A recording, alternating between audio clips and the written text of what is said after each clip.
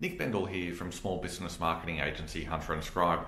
Have you ever worked with suppliers who aren't responsive?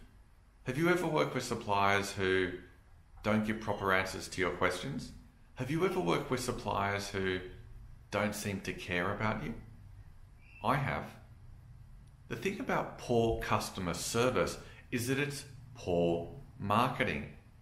Every time suppliers act like it's your job to keep them happy rather than their job to make you happy, they send the message that they actually don't really want your money. They send the message that you would be better off spending your money with their rivals.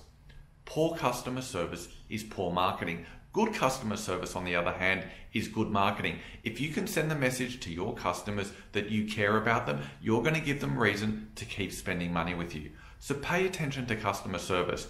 It is one of the best forms of marketing ever invented.